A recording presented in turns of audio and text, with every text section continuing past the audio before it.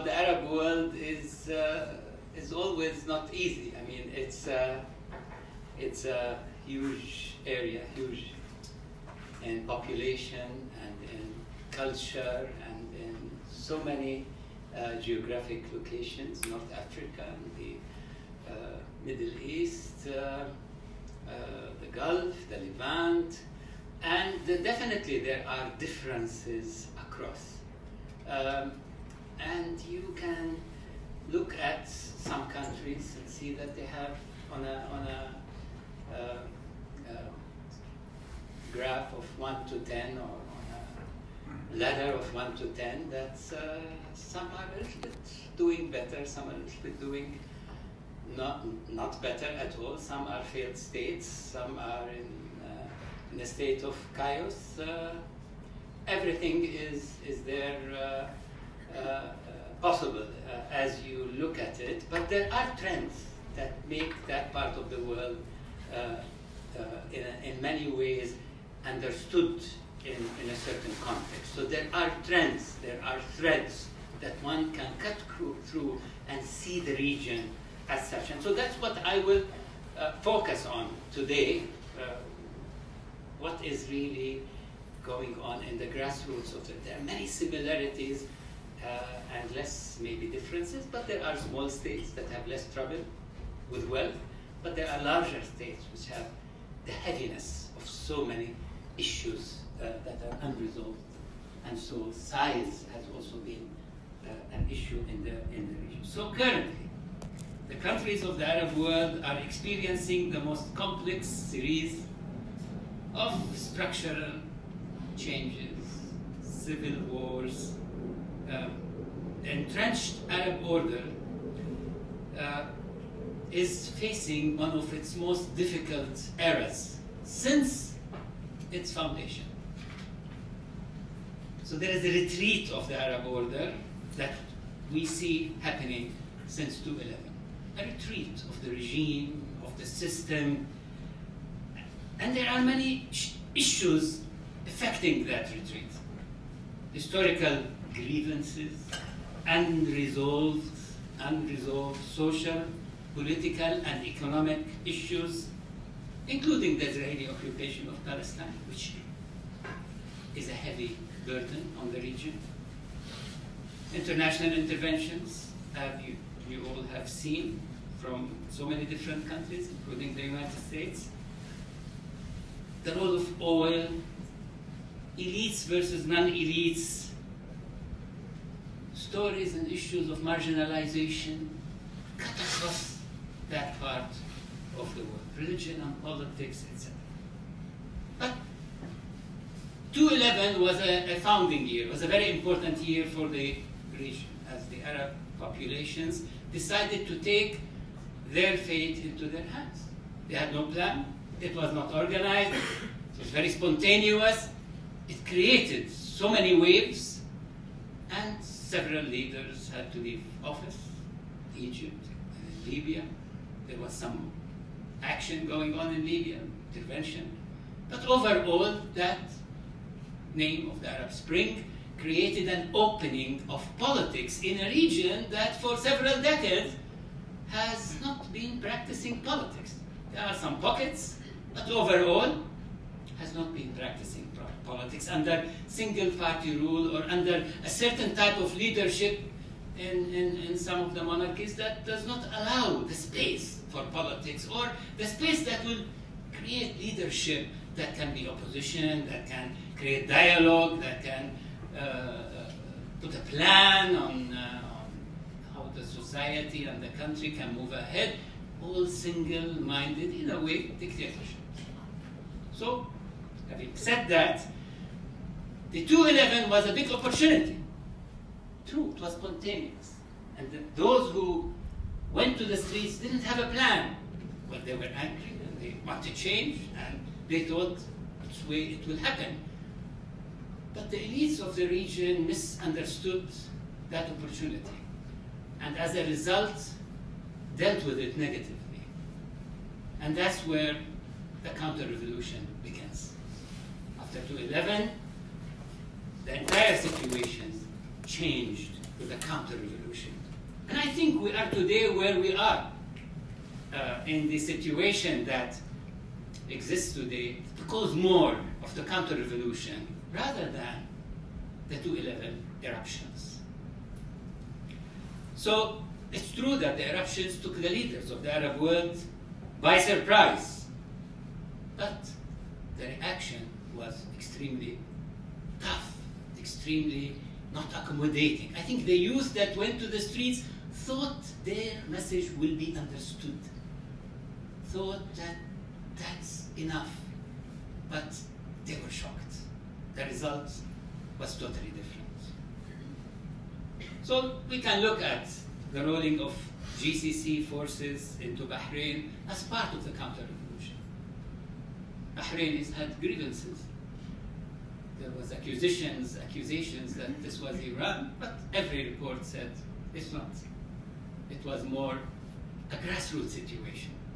So the rolling of tanks to end that movement without providing any political solution to what really in the first place ignited that situation was the beginning of what I see, the counter-revolution. But it goes much deeper. Later on, the coup in Egypt and imprisonments of thousands of people. There's still about 60,000 in jail as we speak today. And then the ability there were massacres in different places. If you look at the Syrian situation from the beginning, it was very brutal in the way it dealt with the Syrian population that rebelled. If you look at the Egyptian one, it was equally brutal with the coup and beyond. And Rabaa, hundreds who died unnecessarily. And then a new situation by which one party controls all others, back to dictatorship, but not only dictatorship, a military rule that continues up until today. Then came the whole idea that the Muslim Brothers is a terrorist organization. While I have my disagreements with the Muslim Brothers on so many points, but to say they're a terrorist organization, while they're not, complicates the situation. You can say Al-Qaeda is a terrorist organization, you can say ISIS is a terrorist organization, but cannot say that about the Muslim Brothers who have played into elections in Morocco successfully, who were able to create a good example in Tunisia and a rotation of power, who play into the normal politics of Kuwait on so many levels.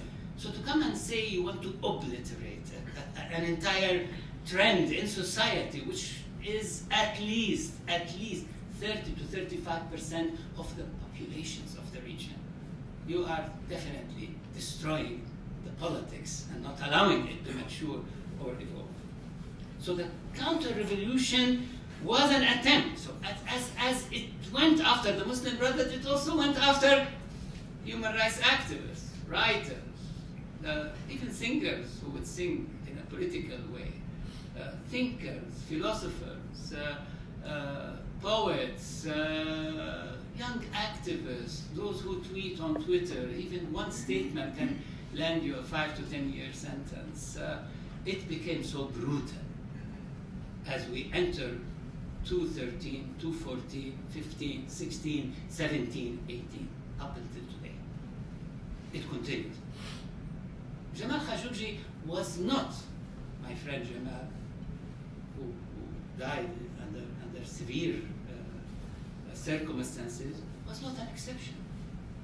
That was the rule.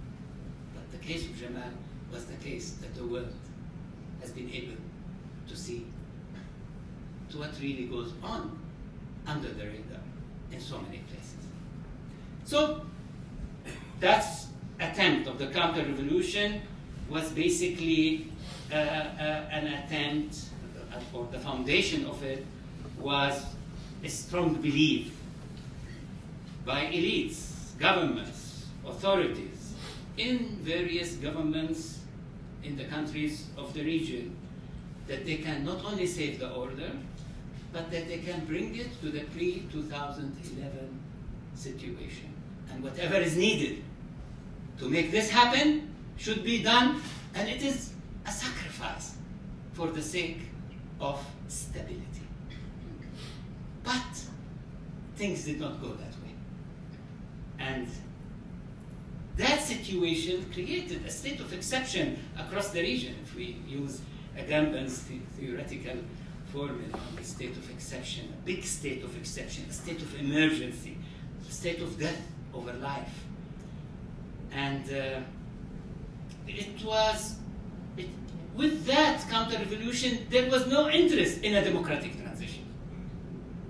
Now, I'm still generalizing. I'm not saying this is the same case in every case. I mean, you all know that Lebanon has a more flexible political system, has other problems. You all know that Kuwait has a flexible system, and when everybody outlawed the Muslim Brothers, Kuwait did not. And it's continued to practice politics at some level or another. What I want to say here is that the overwhelming trend in the region was to outlaw. Morocco did not outlaw its Muslim brothers. It continued to have a form of politics. In Jordan, 50-50. There were some reforms in the beginning by the Moroccan king and by the Jordanian king, but later on they retreated from those reforms, tried to make them empty. But that has created further frustration in the structures of the region. ISIS, for example, I mean, as I said, it's a terrorist organization. But we will not understand much if we only say it's a terrorist organization. We really need to understand that the levels of unemployment in the region are such a situation that will keep creating an ISIS-like phenomenon.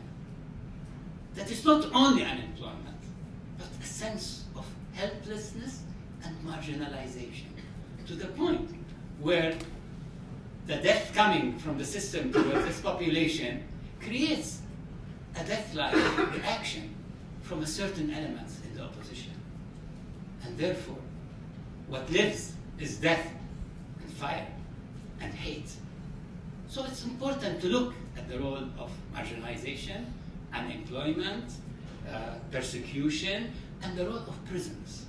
Because with the counter-revolution, the prisons got very active. But the jail, the prison, is a place that creates the ISIS phenomenon. It is the place where someone like Zarqawi learned his methods and his thinking. It is the place where many of the leaders learned to do what they do, through the jail, through the prison. Because the prisons are not, torture is very open, humiliation is more. So torture, humiliation, murder, people die through torture. There is no accountability to these jails, rape, etc. So when they get out, or when they escape, what do they carry in their hearts? And what ideology are they going to project to the world around them and to everywhere they encounter? So that's something to understand, that defeating ISIS or not is not just the answer. That the answer is what kind of social, economic, political system we have in the region. The Arab Justice Report, a UN report that the UN decided not to publish under Dr. Rima Khalaf of ESQUA, Beirut, speaks very much of the state of injustice in the Arab world, coupled with unemployment, with capital flight in the billions, in the hundreds of billions. Injustice is a huge issue in that part of the world. It's part of all of it, that injustice is part of the inability of citizens to influence their political system, or to influence government at any level, or to elect a head of state or a prime minister, or to criticize their leaders, or to remove them from office, as many populations in the world do, or aspire to. But in the Arab world, this has become very intensive. It's an issue for people. They would want to do that, but they cannot. And they cannot because ultimately, what has evolved in that part of the world, and in the context of the counter-revolution, was the police state and the security state in much of the area, in much of the region. State monopolizes everything, the economy, the people, and therefore people seek shelter in tribe, in sect, in religion, in groups, when institutions are very weak and cannot provide justice to them.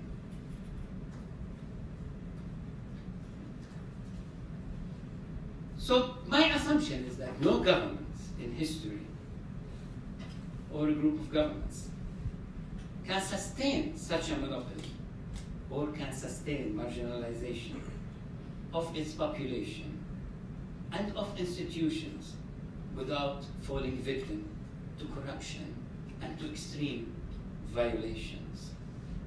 And therefore, even in the Arab societies that did not go through the main revolutions, and the major shock of 2011, people are looking at the situation, observing, reading.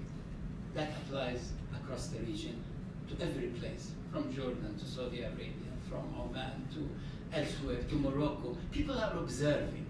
Maybe you would like to know that at some point in 2011, the people who demonstrated in the streets of Morocco were much larger in numbers than those who demonstrated in the streets of Tunisia. But the king was able to absorb it with reforms. But the reforms later on stopped in a certain place and therefore and took a couple of steps back. People can live with that, but for how long, it is not clear. That's where the pressure is in the region, boiling at so many different levels. I would say that Arabs at this junction of history miss President Nasser. Because of all the presidents, I mean, it doesn't mean they don't miss King Faisal as well, who also had a certain stature, a certain ability to do things the right way, given his times. But they also miss President Nasser because of his projection of Arab nationalism and his ability to give the Arab world a sense of dignity. So I would say we have a marginalized identity in Arab. We have a marginalized sense of who we are as Arabs. We feel we are, wherever we are, small in size compared to Turkey, compared to Iran, compared to mighty Israel and Zionism, compared to what goes on in the West Bank. We feel helpless. So that part of the identity is injured. Now maybe you come and tell me, well, a Kuwaiti identity will feel different, but the Arab side of a Kuwaiti identity could feel as helpless. That identity, sometimes we'd say maybe the Arabs today are becoming like the Jewish question of the 19th and early 20th century. Like they all have states, but they really don't have a state. They're becoming stateless. Many are on the run, have become in different countries. Unless it's a very small country and affluent, but that doesn't account for the 450 million Arabs. I mean, Kuwait is 1.2 million, Qatar is 300,000. So that isn't the rule. UAE is a couple of million, 3 million. What about the 400 million? Where are they moving? Where are they going? And that's a big question that the world will deal with, and the Arabs will have to deal with. So they miss Nasser, and they miss his ethics. They miss the fact that when he died, he didn't have much in the bank. That when he died, his sons and daughters were average citizens, and their house was the normal house that he had when he did the coup. Today, it's a different story. When someone dies, there are tens and hundreds of billions. The kids have huge businesses. We've seen that in Syria, we've seen that in Egypt, we've seen that everywhere. So there is a sense that this corruption has gone to a level that is totally out of control.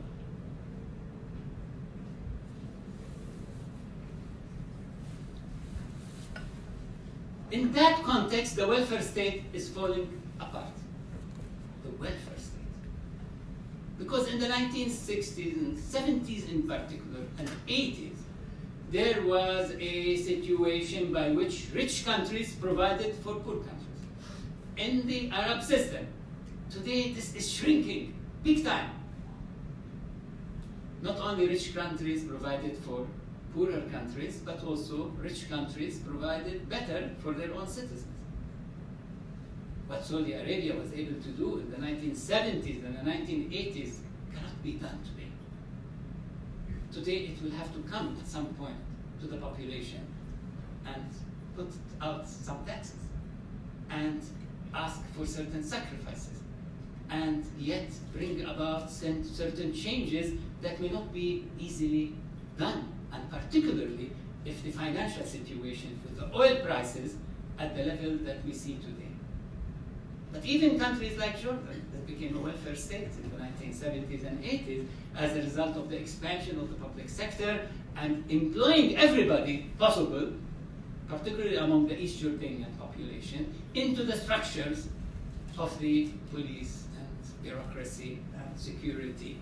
Today, the state cannot provide anymore in that context. So as that collapses, people are today moving, demonstrating, expressing anger over economic issues as well.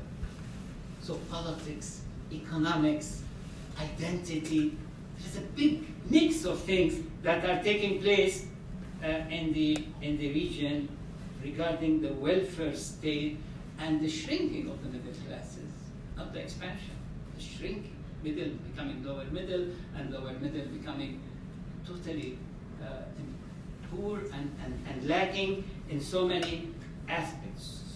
So the Arab order is in a state of disorder despite some stable areas and countries.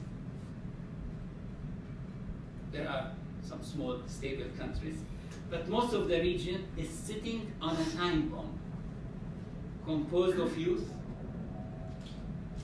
who are today, I mean, if you look at the youth group, between 15 and 29 only, they're about almost 30% of the population. If you look at it beyond, all who are under 29, then you're over 60 in some places and over 65 and probably 70 in other places, who are looking for freedom, dignity, but are looking for jobs, security, and a happier life. So the more time passes, the more radicalized the grassroots movements will become.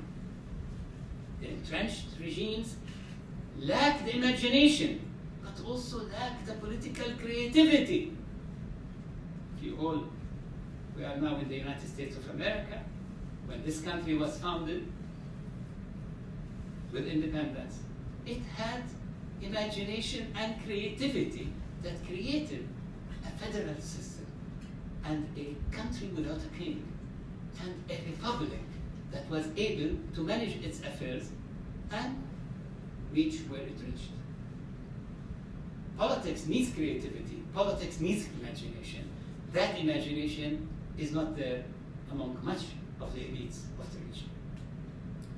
And therefore, the deep-rooted social political problems will only increase. And the only way the regimes understand so far is to use the stick, a police state, to use the security. But at the same time, the command-based structures and plans will not work easily. It's like when you say, well, there is Vision 2030, or Vision 2040, or Vision 2035. It's written with a consulting house, within a certain limit, without much discussion and debate at the level of society. These command-based structures or command-based visions, approaches, will simply not work. So many things will come up in the way.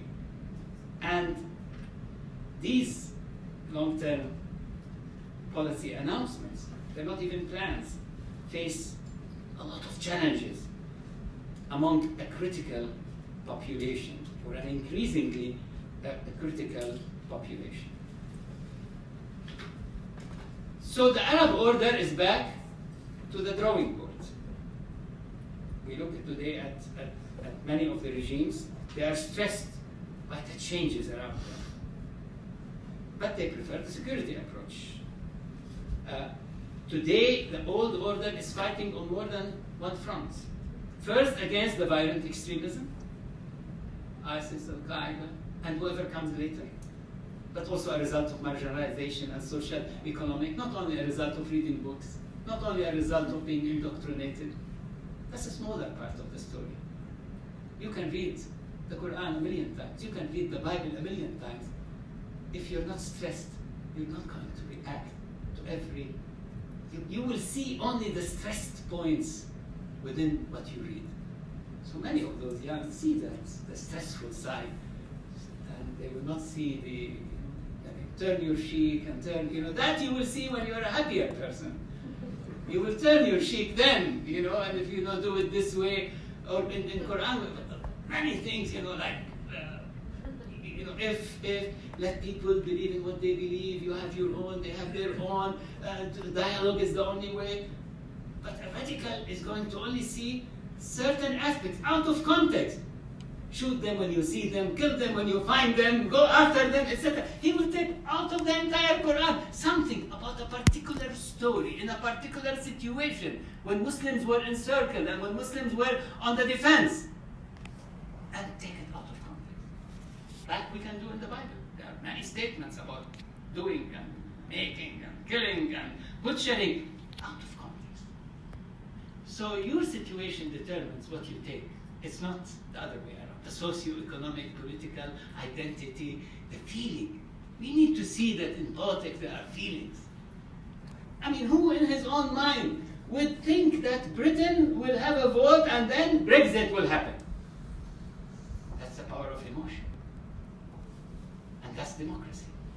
And who would think, there would be a revolution in 2011 in the Arab world? Who would know? It's emotions that creates this. Suddenly, nobody in the Arab world, particularly the political movements, understood that this will happen. It just happens. There are things that happen in history through the power of it's the gut feeling of an entire population in a given moment. It is a moment of clarity under a very clear sky when it happens. It happens. It could be wrong, and it could be right. So today, that old order is on more than one level, fighting Al-Qaeda and ISIS and the splinter groups that come with it. But also on the second level, it is fighting fiercely against the non-violent opponents and activists who are seeking change and democratization in the region. And that's a bigger problem. That's the problem, actually. The struggle against both has created a dynamic whereby states are using the fight against terrorism, Al-Qaeda, etc., ISIS, to undermine the rights of peaceful activists across the region. The greater the number of activists and political opponents who land in jail for their opinions and for criticism of leaders, the greater the anger and the potential for violence and the threat to state legitimacy. That's a trend that you see. But it seems as well that the times have changed, that the Arab populations do realize that they have some power. They've tasted it in 2011. They realize that there are other sources of power outside authoritarian structures in the base of society and among its middle classes, intellectuals, and the rest of the society. It's this aspect that the populations in the region has discovered its ability to change and to influence. So, the era of mass politics, activism, unionism, strikes, peaceful resistance, youth movements will continue in the region and will expand. Non-violent activism will exist in the Middle East, in the Arab world, side by side with the inevitable violence and war on terror in reaction to heightened levels of repression. But that activism will continue, it will expand. And that takes us to understanding the Arab youth. Well, the Arab youth in much of the region, they are not of one kind. Definitely there are youth who are, the majority are from underprivileged classes. And there are those among the youth who would like to immigrate. And many of them drown in the seas as they try to get to other countries. But also this is a road that is closing. It's becoming very difficult to do that. So the Arab youth are pressured and are encircled in a spot in their region, in their part of the world. There are those who will go to the kind of militant, violent action in expressing their dilemmas. They will join violent extremist groups or take part, the others, or others among them, will take part in non-violent, revolutionary, or reform-oriented civil and human rights movement. So we are entering a very politicized era. There was an era in the Middle East where people have become less political. They have what they want, they're getting what they need, life is okay, the expansion of the middle class. Now they're stressed. You see, you know the signs of an era when medical doctors stop being medical doctors and become political activists. I mean, the last time I remember that this happened, I wasn't born then, but in the beginning, is the late after the Nakba in 1948. Many people stopped being doctors and founded major political movements. Dr. George Habash, Dr. Wadi Haddad, Dr. Ahmed al-Khatib of Kuwait, George Habash, Wadi Haddad of Palestine. Many doctors changed and became activists and writers and intellectuals. Today, I'm seeing this phenomenon across the region, from Jordan all the way to Kuwait. I mean, a few days ago, a young man came, I mean, he wanted to do some, he invited me to give a lecture and came, and a Kuwaiti young man, and as I spoke with him, he was doing photography and organizing an entire event on Yemen, the Yemen war. He's against the Yemen war, so he wanted me to be a speaker in his event. And then I said, we sat, we had tea, and so we talked. He's a medical doctor. I said, aha, what gets you in that, you know? That's a sign of a time, that even a medic, so you get people now kind of recruited to activism and politics and reading. I go to the club to exercise, and I see a young man, a medical doctor, you know what he was reading? And I was shocked. I mean, I did that when I was 16. I did that 100 years ago. But he was reading the Communist Manifesto. I said, what? How do you get that? You know, I mean, wow, I thought that was over. He was reading, I said, no, he said, I read everything. I've read The Capital. Oh, I've read this, I've read Anti-Dohring, I've read Lenin. I said, wow, what do you know? And we started talking, medical doctor at Kuwait University. So there is, things are taking place in that context. So in a way, youth are not going back home in the region. They're between extremism or non-violent reform, democratic change that will recognize their needs and make them feel the respect that they can influence one way or another their political system. And that their political system can be accountable to them. And that they can criticize and speak their mind freely, like so many people in the world can do. And they see that today on YouTube, they see that in the internet, they see that on Twitter, they see that on Facebook. Why not them? Why should they accept that less? And that's a trend, that's a phenomena in the Arab world. So the old paradigm that we're going to give you, will give you security, but you give up all your rights, no politics, no discussion, no writing, but we give you security, and You should be happy and praise us day and night for doing that. And that is falling apart in the Arab world.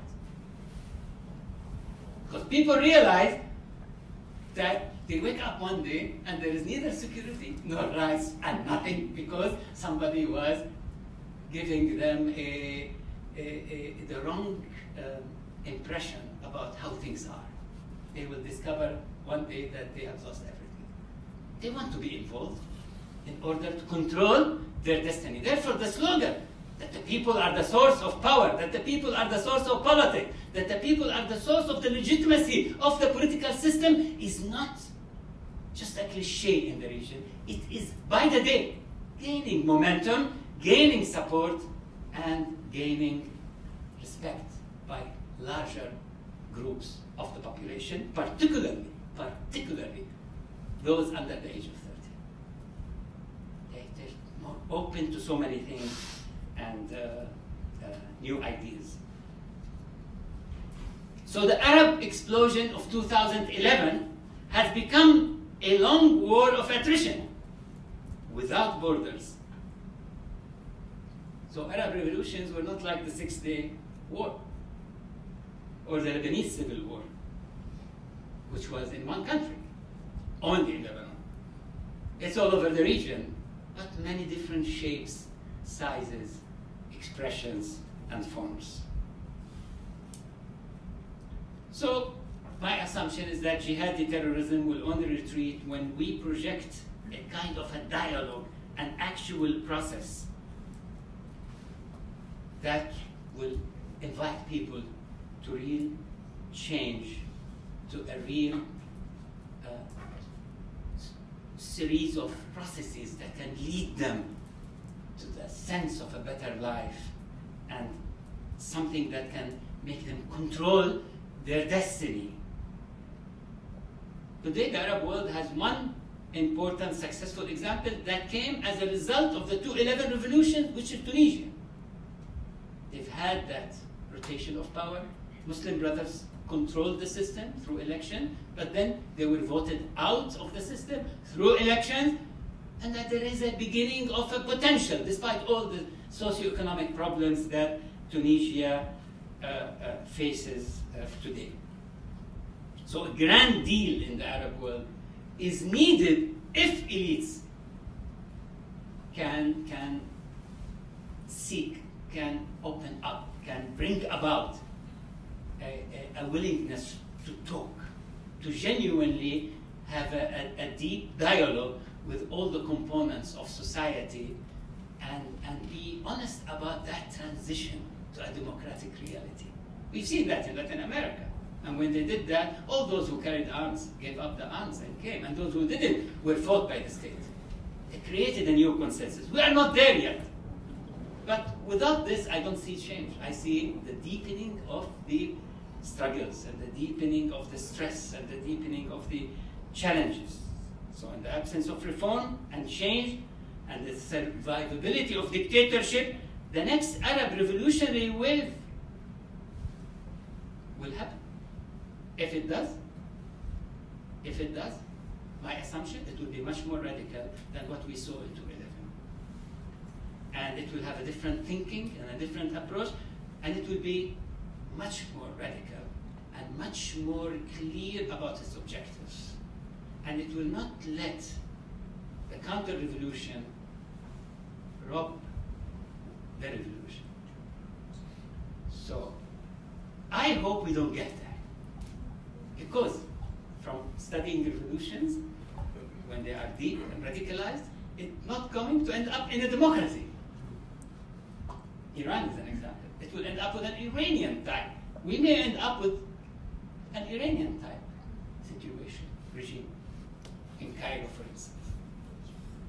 But to avoid that, we really need to go through a process that allows a compromise situation that can lift the entire system, give it a new look, but a new depth, and incorporate social groups, social movements, political groups that have not been incorporated, release everybody in jail, have a pardon for all, talk with those who are in jail into the system again, allow the formation of political parties, allow for the freedom of the press and the media, open up the space of dialogue, and open up the space of change, and end the economic monopoly of which a lot of corruption goes through it. If that is done, then we can see different elements into the entire picture.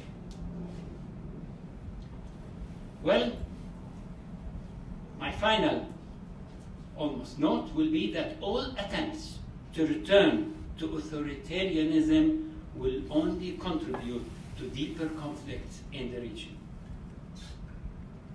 That's not going to happen. It will only create conflict. People will not take authoritarianism again in the context we have seen so far. So, the warning of 2011 is a sign of an end of a way. It is an end of a way. It is an end of a method. It is an end of a political style. And it is the start of a long process toward a new style, new method, new governance in the Arab world. I have my wishes, but I think it will be discovered as the process uncovers itself and as the people get involved in that process. Thank you very much.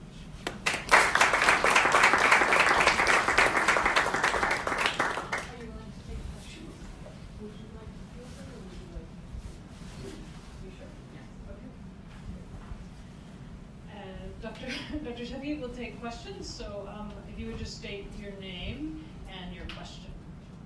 Philip, please. Philip Farah. So, what is the difference between Tunisia, how things ended up in Tunisia and how they ended up in Egypt? And another question related is, to what extent was interference, maybe with money from a country like Saudi Arabia, to what extent did it play a role in that difference?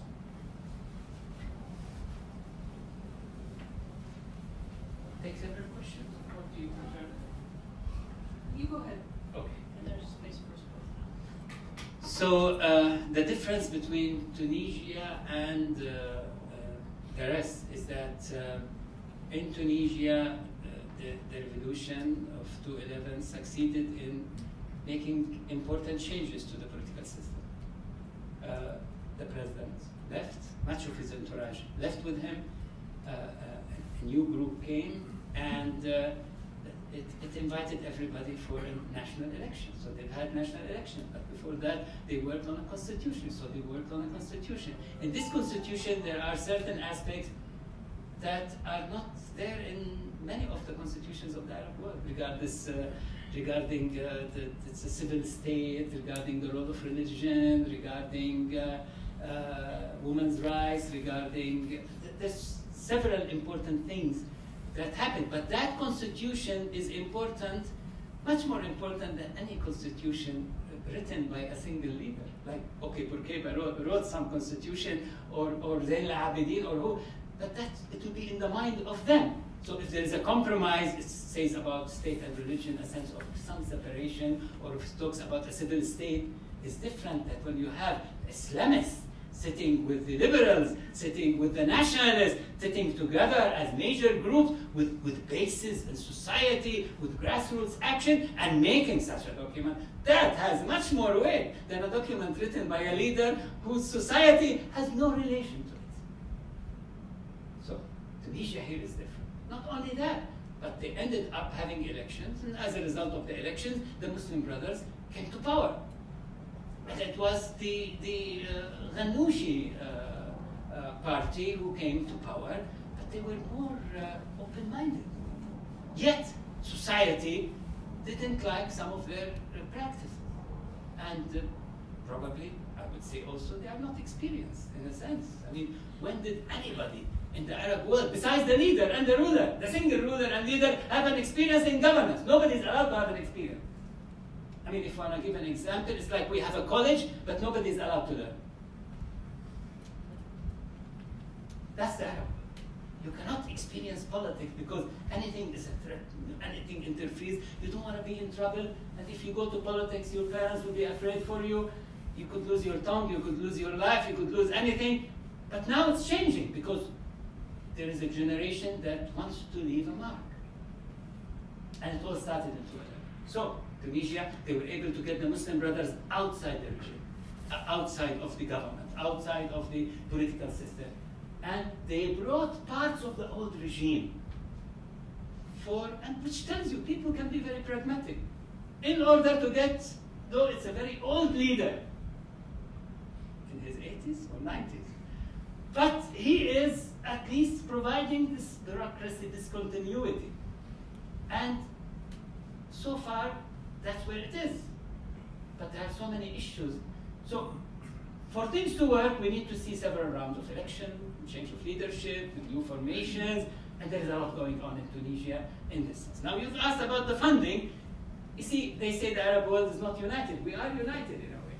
We interfere in each other, left and right. So yes, we are united in this sense. So those who say, well, I'm alone and I don't care about the others, that's not true. The leaders, they care too much about each other. And if I would say, if I go to Karl Marx, which I learned a lot about Karl Marx here in Georgetown when I was a student. I took a nice class on Marxism and Leninism. And I was on the left, so I said, wow, I mean, this is great. I mean, it's very, very open, right? So Karl Marx said, you know, the capitalists are united. Let the workers unite to make the change. They already know their interest. So yes, Saudi Arabia, United Arab Emirates, even if we read the New York Times, the Washington Post, and all of that, they played into what happened in Egypt as Morsi was deposed and Sisi put in power.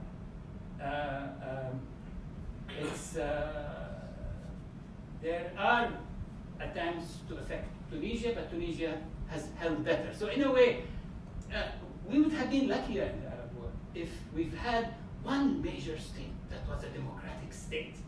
And when any democracy is born, it funds it, it helps it, it provides support.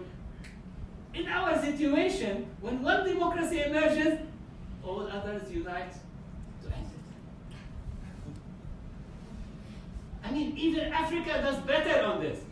In Africa, when there is a coup, all the Africans meet and they boycott the coup until it ends and it agrees to a political process at the grassroots level, by which new elections take place.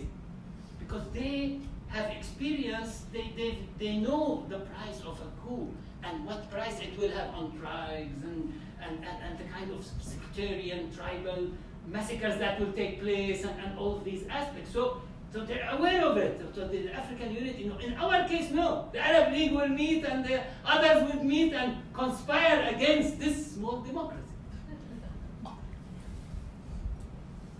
Now, so far, I mean, Kuwait has survived a semi-democratic. I will not say full, a semi-democratic. But we have a space, at least. And Lebanon has a space, but there are so many other issues coming with that. Tunisia, but so we need, I mean, it's like when the socialists said they needed a huge socialist country to spread socialism. Or America was a big democratic country to spread democracy. We need a big Arab country to spread democracy as well, or to at least have in its interest the success of democratic examples. Now, I am a believer that among all the ideologies on this planet, the democratic ideology is still the only viable one for human beings. I mean, like it or not, I mean, the communist ideology was defeated in the court. The fascist ideology can appeal to some people for some time, but you know what kind of disaster it will end up bringing. The Nazi ideology, you also know. The democratic ideology is a working ideology. I know we are into an age of technology and so many things could change, and they could manufacture a human being, I don't know, and a robot that we have to deal with, and that there are so many aspects. But still being in the 21st century, human beings, the way we understand, democracy continues to hold values about power, rotation, governance, transparency, but it's also a system, at least it's a system that can be reformed. It's a system that can change. I know that democracy many times have not done justice to the underprivileged classes. It has to be able to absorb that socialist side, that aspect of where the haves and have-nots, where a very small minority will own everything and the majority are helpless. We see this today in the West, and that is a cause for populism and so many movements, as we have seen with the election of President Trump. So overall, I realized that the need for that particular aspect to evolve as well, because democracy has never, and liberalism did not mean the same thing over the last 100 years. It just meant many things. It keeps evolving, keeps changing, adapting. Therefore, yes, there is always that side, but equally the other side could evolve, because it's the people's needs and the population's will. So I would say another round or change in Egypt will be very, very strong on the independence and the integrity of Egypt. Will not allow anybody to interfere at such a level that will end the lifespan of a system. I see that is part of the lessons of 211. We have a couple questions, so let's take them. You, and then Jean, and you, and then you. So let's get all your questions, and you'll take notes. Is that okay? Yes. Okay. Hi. I wanted to ask more on the question of Syria. I know that you mentioned it's impossible to have more dictatorships, but as the war is winding down and Assad is gaining more power, what do you see as the future of the country, if the government would even allow any power sharing? I don't think that they would. And so I'm just curious to see your ideas on the political solutions. So Syria. Yeah. Jean? Jean Abinader. Says Rachel Kleinfeld from Carnegie just published a book called Savage Border, where she points out that more people died in Brazil than in Syria. The point being that authoritarian regimes are much more a threat to the global order than radical movements which can be snuffed out. But she points to four things that have to, in states or cities where she saw success, there are four conditions, none of which exist in the Arab world. One is a growing middle class, which we know is retrenched in all three regions. The other is an independent judiciary, which ain't going to happen. The third is the growth of institutions as institutions, as opposed to extensions of the political elite. And this is where the Tunisian model is important, a more neutral perspective or sense in the security services, that they're not tied to an individual personality.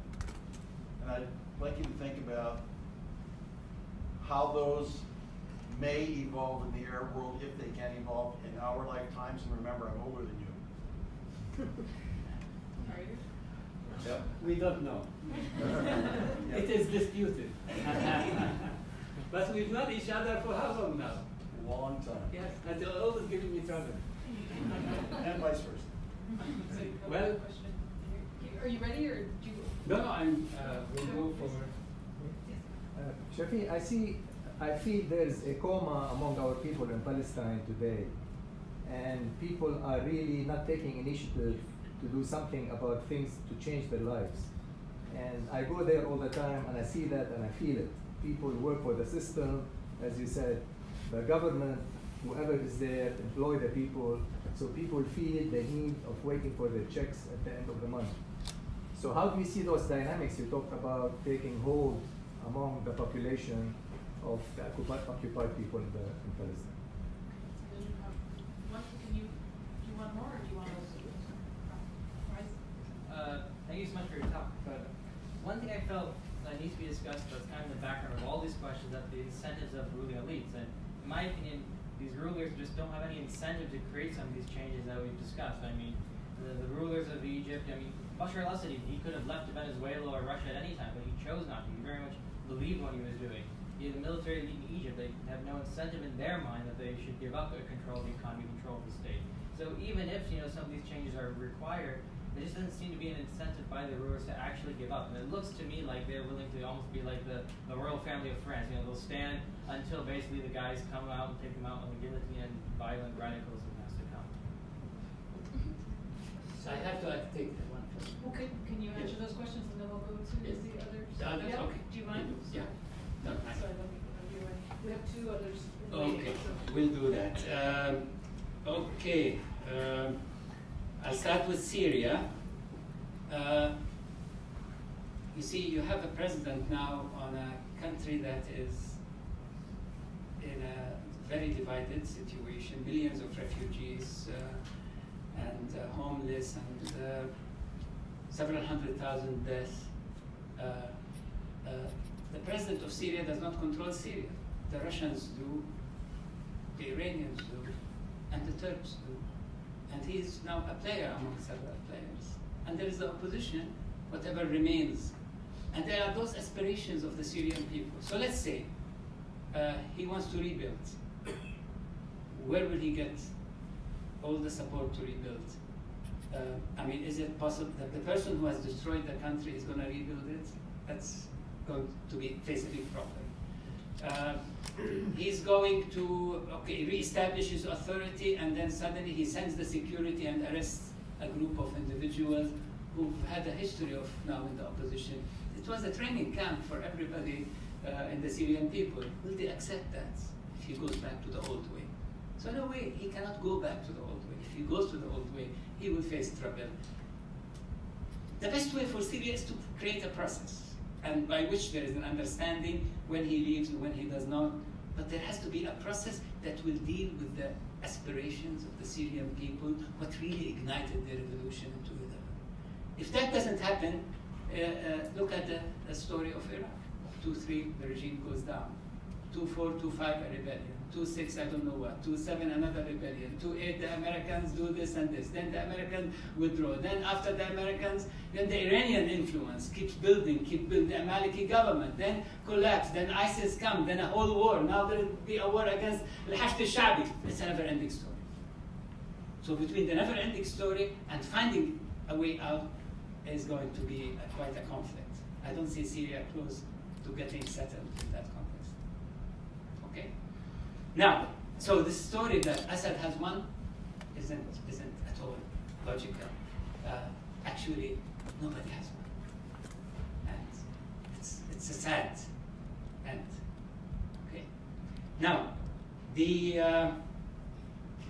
that the leaders and the rulers and Assad don't have an incentive, I agree.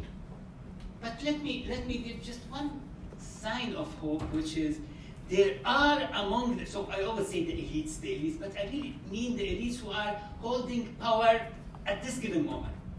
But there are elites who may have some power or who are part of the elites, but not necessarily at the center of power, who have better understanding of what's going on and willing to take some risk. And you could see a scenario by which these elites will coalesce, will work with, will create a coalition with a grassroots movement in order to create change. You could see an event that could happen by the population suddenly, but then members of the elite who have a different vision will move in. We had that scenario in 2011, but then things went in a certain direction after the coup that took place. So there are different scenarios, I would say, to the whole elite question. Look at Sami Anan in Egypt. He said, I will compete with General Assisi. He said, I will. But he was put in jail. And where is he now? He's still in jail. So he took a stand that's within the army. Yet he realized that the interest of the army is not to control the country, but to let go and to create a process and a reform and a new agreement. So there are those in the Arab elite that have views that are different, but sometimes are not expressed, or they land in jail, but the regimes are in a state of attrition as a result of the cracks within the elite and the larger questions that we discussed today. So that's the second question, and the question on the middle class and the security and whether we have yes, the middle class is shrinking in the Arab world, and corruption is rising.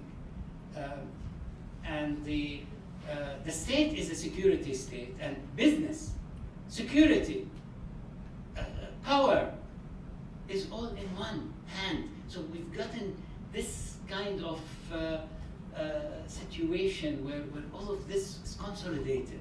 But that itself is creating the seeds of its own troubles. And it will come from different corners of society. States run this way will run out of funds, will run out of money, will not be able to fulfill the promises. So let's say some of these, I mean, look at Sudan. That's a grassroots movement, that's a serious movement. Will it end his regime, or will it end it in 3 years or 2 years, or something has started in Sudan? What's the impact of Sudan on Egypt? The Egyptians will take another year or two, very patient population, they take their time, they will wait, they will give Sisi as much as he needs, but there will be a moment of truth. When that moment of truth happens, when things happen, sometimes the army will decide not to side with his ruler. It may side and not side. It may try, but then it may feel this is too much. Elite issues will come in. So these scenarios are wide open in the Arab world. Now, what to do after that will be a big question. On Palestine, it's you see, the Intifada of 2000, 2001 till 2004, 5, ended with the death of Yasser Arafat, was a big watershed. Palestinians paid the heaviest price imagined. Then almost every cadre, every young leader, every activist was either thrown in jail or murdered or butchered or killed or hunted down. It was a war. It was a real war, like the '82 war between the Palestinians and the Israelis. And the Palestinians, after that, decided to give themselves the ability to recreate their condition. So all forms of resistance are there. I've been to Ramallah, but if you look at Ramallah, you think there is a sense of normality. You go outside Ramallah, there is no normality. With the settlement building, with the repression in the refugee camps or elsewhere in Hebron, there is resistance. So now I think people in Palestine, it's about how to resist while life continues. How to resist while you continue to be on your land, not to be evicted from your land. How to stay at the same time, how to work and at the same time resist. We see a lot of that going on in Jerusalem. We see a lot of that going on in different corners in Palestine. Then there is the Gaza phenomenon. There's an entire situation with Hamas, an entire situation with the Qassam brigades and their capabilities as well. So that's also another, it's a part of the resistance to the ongoing Israeli attempt to take more land and evict more people. And therefore the struggle goes on. Now, will it end up in one state? Will it end up in 2 states? Will it end up in, it's apartheid. So basically what I see in Palestine, an ongoing resistance to an existing apartheid in so many different ways. Some by just staying in your house and resisting and making sure that this house does not go. And sometimes it's by young people throwing rocks on the Israeli checkpoint. And some other times it's by renovating all the houses and trying to create a movement to live in them. And others, it's by building certain institutions such as universities and schools and etc. that continue. And so how do you live and survive and struggle under an apartheid system, under a system of segregation, when there is a huge wall that really suffocates your life on a daily basis, where you can't move from one place to the other. It takes hours to move. So people keep resisting and discovering ways until there is a time where they see that if they throw all their lot, all their capabilities, there will be a result. I think the population of Palestine has become one of the most pragmatic and experienced population in the Arab world. It will not rebel if it doesn't see a result. It will resist. If it realizes the resistance will get incremental changes, but it's not going to throw all its power, because Palestinians have done that many times in history. 36, 38, 39, they threw all their power. When 48 came, they were not ready. 2000, 2005, they threw all their lot in the fight to make sure that results in a Palestinian state. They lost. So now I think they will kind of coexist and fight, and once in a while there is a militant operation, but most of the times there isn't. There is civil resistance, and they're becoming experienced in it. But if something more, I see at one point that you need to talk to those on the other side who understand you as well, and create. Because I remember I was chairing a panel on the transitioning from military struggle to non-violent, and how from military to non-violent, but then from a struggle to a transition, and the South Africa experience came, and the South African who was giving a talk was a leader in the South African anti-apartheid movement, but I didn't know him. Basically, I read about him, but there was nothing to me that gave me a hint. Was he white or black? But when he was presenting, and then I looked at him and said, "You seem like a little bit Anglo-Saxon to me." I mean, he said, "Yes, I am white. And I am the founder, one of the main founders of the armed wing of the South African Congress." And I said, "Why did you do that?" He said, "Because there was a big massacre and it changed my life. And I joined the black population in the struggle against apartheid. And as we transition as white, all the generals of the South African accept, the white ones accept him as someone who could understand them as the other." He became Deputy Minister of Defense in the new regime and became head of intelligence, because he could talk to both. But he is the founder, one of the founders of the military wing. So what I see at the end of the day, it's a struggle about dignity, struggle in Palestine about human beings, struggle about land, struggle about human rights, struggle about fulfillment of a democratic life that people aspire to in Palestine as well. And for building an institution that can provide you what you need as a national group, but also what you need as individuals. That struggle in Palestine continues full speed, given the conditions today of the Arab world. Did you get that last question? You did? Okay, so we have Abrar has a question, and Amir has a question. So you mentioned a lot of really important trends, and there's one that I'm wondering if you had noticed. Post 2011, I think, especially after the Qatar-Saudi crisis, there seems to have been more of a warming up to Israel from a lot of the Gulf countries, with the exception of Kuwait. And there's actually some opinion polls that show more favorable opinions from Arab youths towards Israel. So I'm wondering if you think it's possible to actually achieve social justice and democratization if Arab youths end up giving up this idea of supporting the Palestinian cause, and how you would, rationalize this phenomenon of Arabs suddenly feeling this kind of support for Israel. Okay, the second question. Hello, Zahra. My question is about the proxy war between Iran and Saudi Arabia, and how would that war impact the Gulf region as well as the region at all, especially what we see nowadays, how this war between the two polarizing different countries and taking them to be under conflict and clash. Thank you. Well, Abrar is a graduate student here, but we've met in Kuwait when she was in the American University of Kuwait. She always asks questions, and now doing well here. So we have quite a group of MA and PhD students from Kuwait. I'm happy to see you all. But among them is my son Yazan, who's doing his MBA here, and for the first time listening to my lectures. Because he's a Georgetown student, at least I was able to get him to listen to my lectures. So thanks, Georgetown, and some amazing friends. So these two questions are interrelated.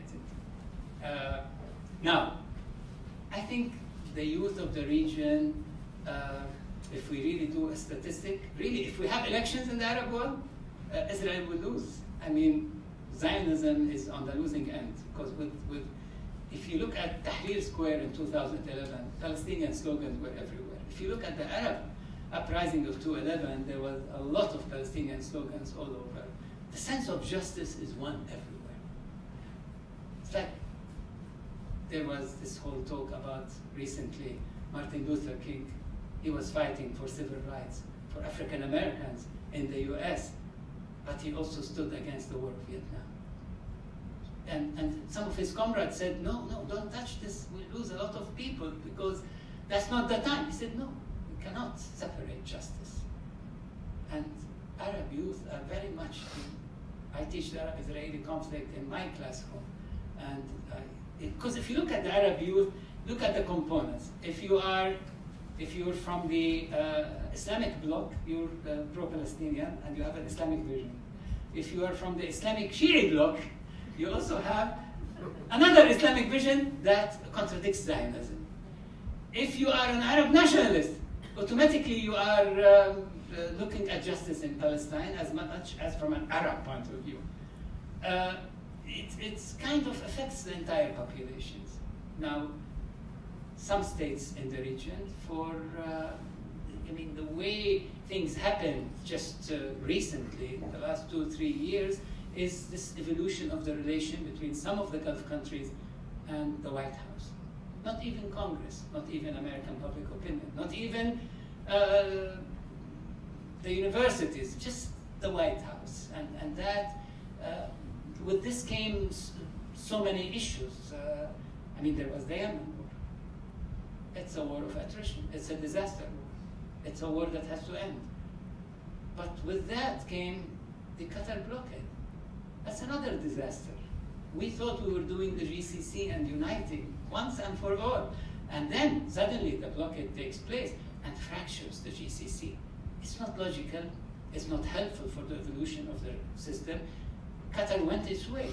Saudi Arabia and United Arab Emirates went their way, and they have their own coordination. Now, the entire paradigm that Iran is more of a threat relative to Zionism and Israel is a paradigm in the heads of very few individuals in the Middle East. It's like some of the paradigms that the Shah of Iran held, but didn't have the time to hold them for long. About everything. This thinking doesn't have any grassroots meaning.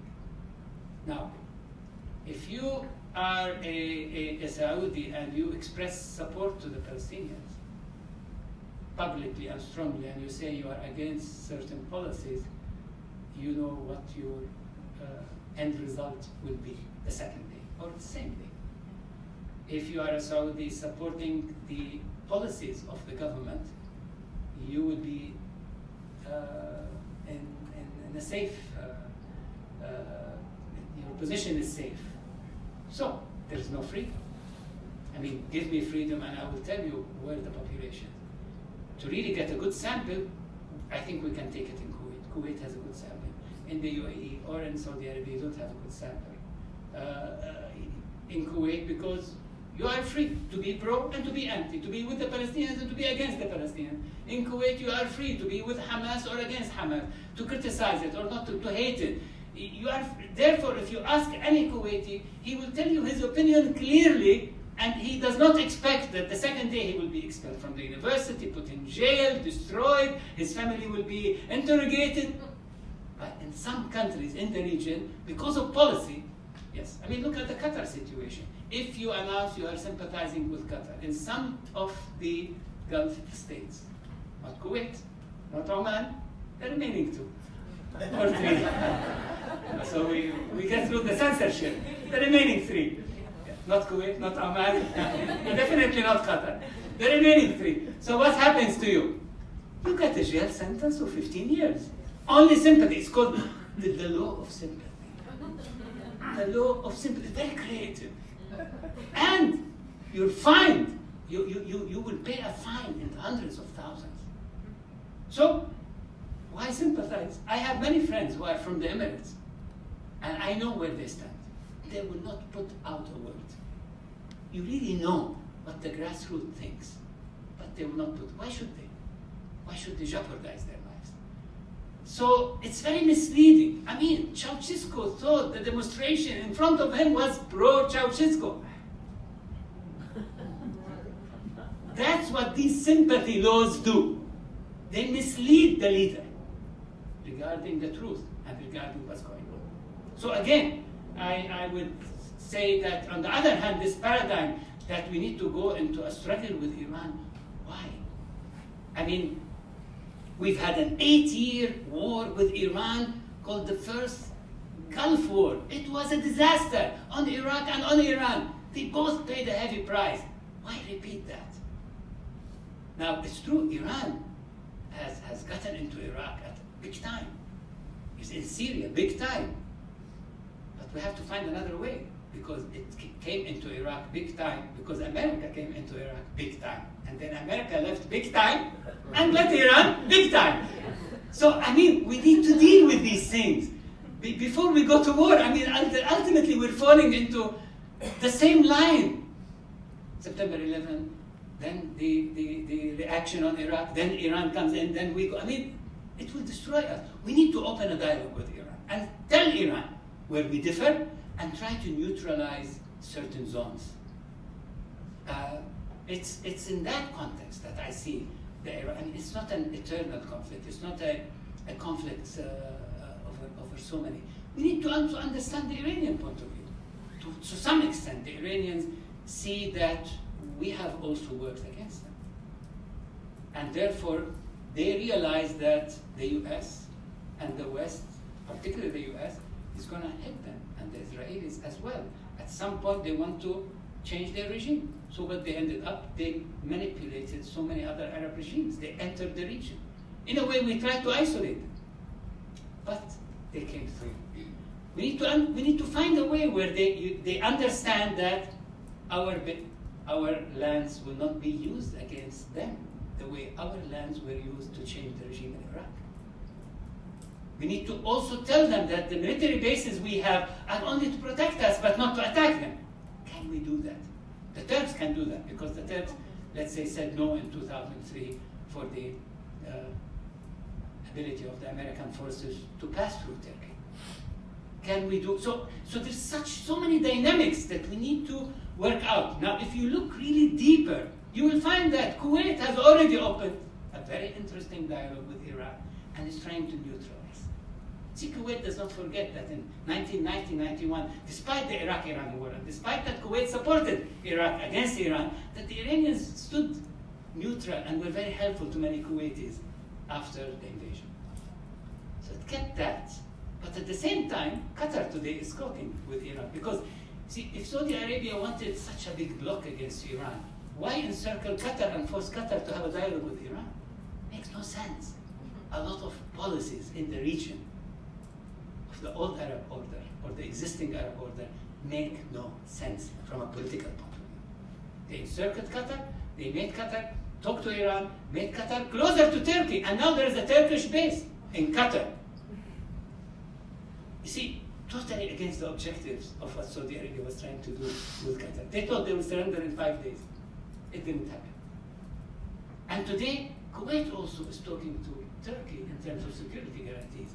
So we have the Americans, but we also talk to the British. We have the British, and there is already talk. So the Turks now are on the rise, security-wise, in the GCCs, in the Gulf.